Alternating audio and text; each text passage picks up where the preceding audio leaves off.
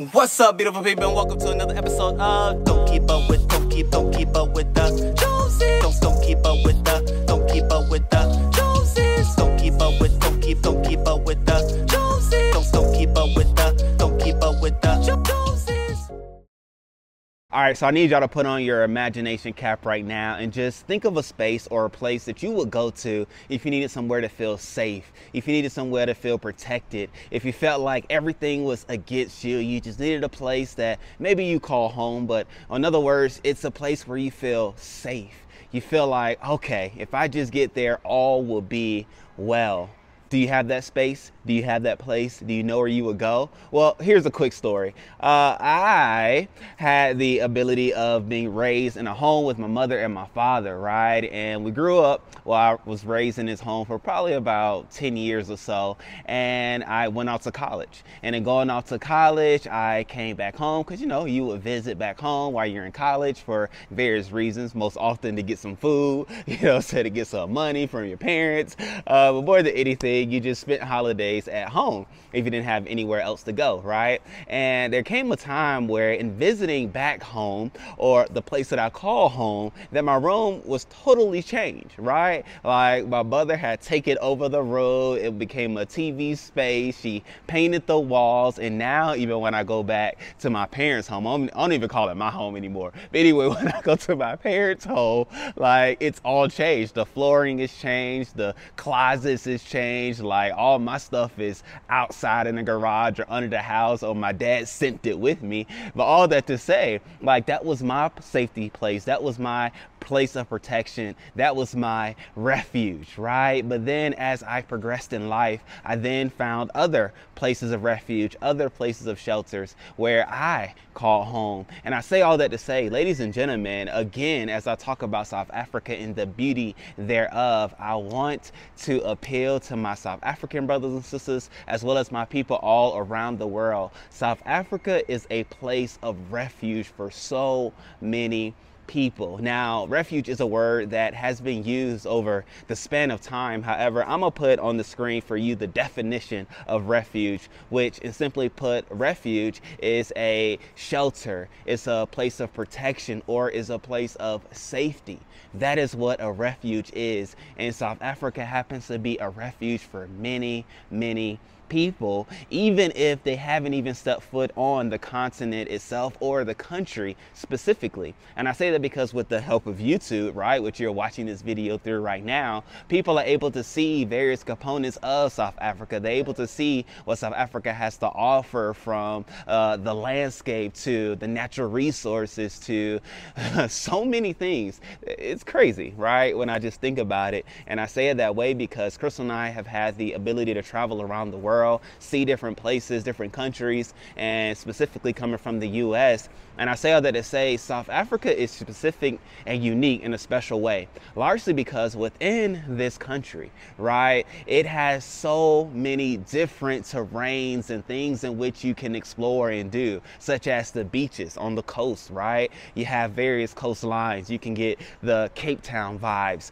beach there. You can go to Port Elizabeth down in the south, or you can go over to the east and get that Durban beach type vibe. And it's all specifically different and unique for its own special ways, for the people, to the water temperature, to the surrounding areas around the beach itself. But then you also have waterfalls, right? Like numerous waterfalls all within the country. But then you also have mountain terrains that you can explore and hike up on, if that's your thing, right? For the people that like to be outside, that's their thing. And for some people, being outside is their safety place. It's their place of protection. It's the place where they go to feel connected, whether it's connected to God, whether it's connected to self, whether it's to reset, right? Some people need nature for them to reset. Some people need outside, outdoors, the elements, right? The water, the wind, the earth, the sun. They need the elements to be able to recharge, to refocus, and to fine tune who they are. And again, have that place of refuge. But South Africa has those things. I'm amazed, right? As I talk to people, as I explore, as I do my research on Google, because I'm not out there in all those streets just now. I haven't explored the Durbans just now. I haven't gone up mountain climbs or, you know, hiking or anything just now. But those days will come and those vlogs will proceed. But I say all that to say, South Africa is a refuge for so many people. And truth be told, South Africa is actually a refuge for people on the continent itself. Like, I was amazed as I interacted with various people, and you know, every person or people that I interact with, I don't do videos with everybody, right? There are some people that I talk to, converse with throughout the weeks, throughout the days, that don't make it on various videos for specific reasons, right? But all that to say, I've met people from around the continent, and they have said that they have found their place called home. They have found their refuge here in South Africa, as opposed to the country that they were born in, the country that they were raised in, the country that they received their education, the country that their parents are still in. They found that South Africa happens to be a refuge for them, and a refuge that they're able to grow and raise their children in, which I found to be a beautiful, beautiful thing. People from other countries, I'm not going to get specific to the countries, right, because I don't believe that's necessary, relevant for this particular video. However, it's an attestment, it's a reminder of just how beautiful, how grand, how great this here particular country is. And I'm excited, right, to be able to call this place my refuge. Truth be told, like, I look back at some journal entries that I had written in my journal when we first visited this here particular country, and that was one of the things that I written about the feeling that I had here. Yes, I said it felt like home when I stepped foot on this here soil itself, but then as well I wrote down it felt like a refuge. And during the holiday, I looked over the journal and I started to like meditate on what I meant by that, what I felt about that, what words came to mind, what thoughts came to mind, and I just felt like I belonged. Right? Yes, growing up in the United States, I had friends, I had people that I associated with it, I had groups and teams that I were a part of that made me feel like, you know, I was a part of something great, I was a part of something grand. However, when I was on and stepped foot in this country, I felt like, man, I'm amongst my people, right? I'm amongst people that call me brothers and sisters, not because whatever I could give to them or what I have for them, but because I am, right? And I was able to associate with others and connect with others, and they pointed me this way, they pointed me that way, they showed me help, they told me where to go to find this, or they pointed me in direction to find that, and it was great. I felt protected. I felt safe. Now, I have read in the comments people saying of how unsafe this country can be, and let me tell you, safety is a concern all around this world.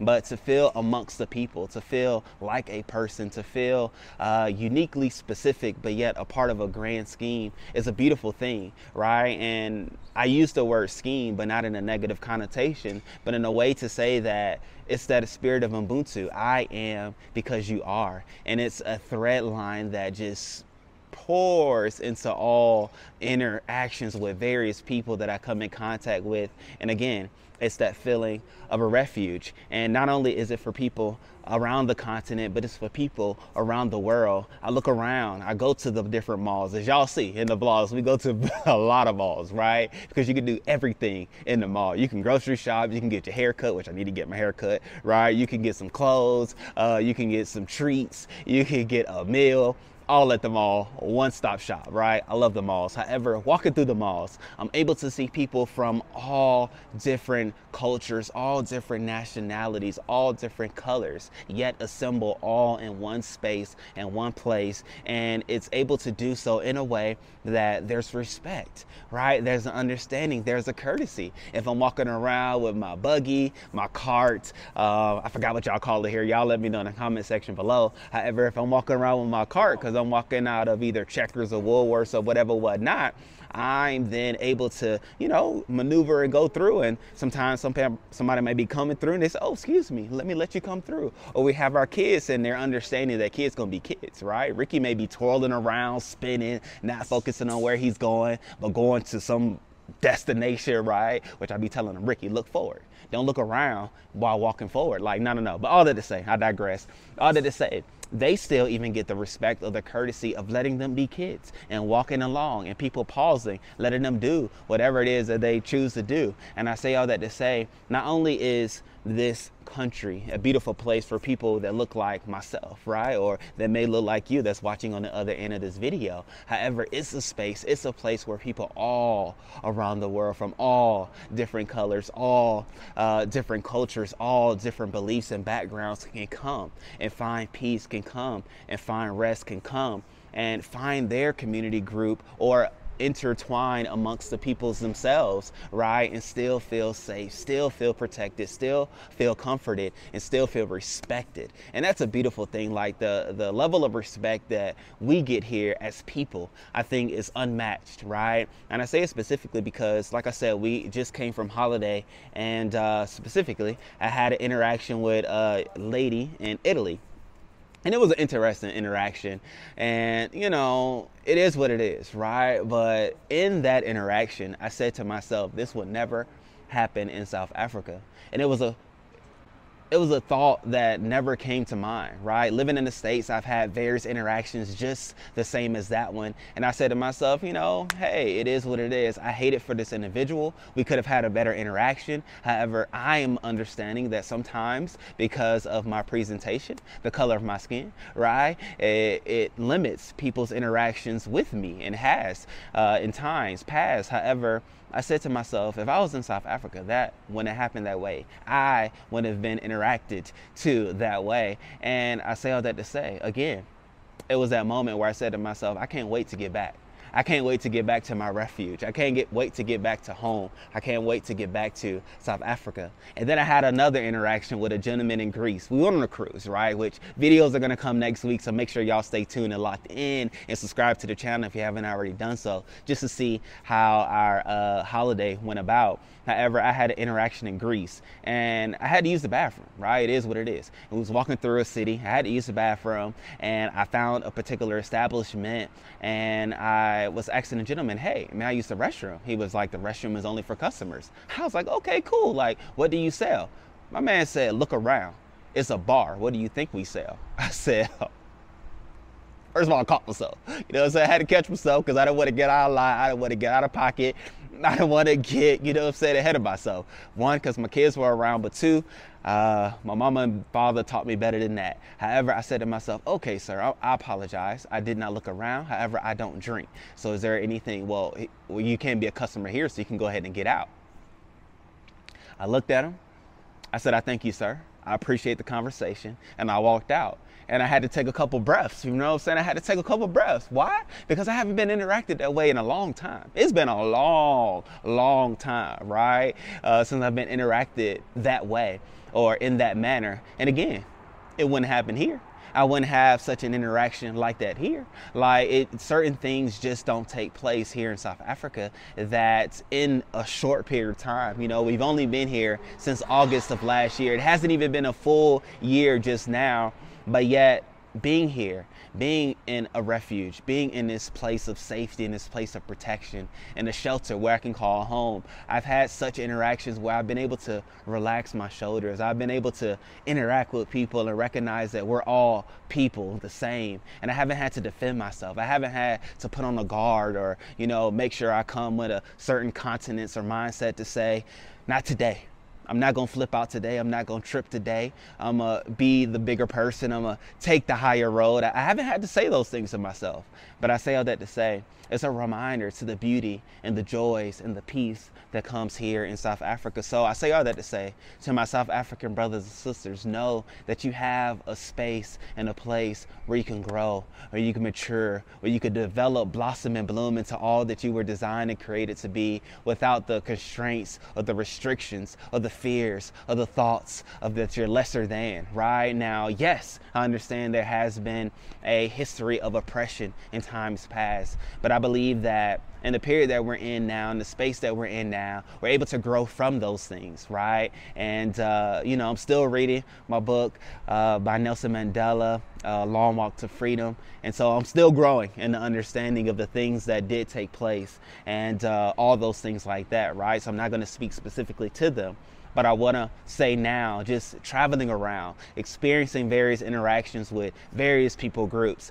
and the realization that I don't have those same interactions as I did there here. And I say all that to say, we have the ability to grow. We have the ability to step out on faith and to do whatever is within us to accomplish, to see, to do, to be, or to dream. And I challenge you, to my South African brothers and sisters, step out on those things. Take a step of faith, right? Like I have, my family has, the Jones family has, and countless other families have stepped out on faith. And I challenge you all to do the same, right? If you need assistance, if you need help, if you need comfort, if you need wisdom and ways on which you can do so, let me know, right? Email us, comment down below, whatever you need to do, I'm here for you all in that respect. But then for those that are watching around the world, know that when you come here, you will feel a refuge. You will feel safe. You will feel protected. You will feel at comfort, right? You will feel the ability to relax, be yourself, and enjoy the comforts thereof.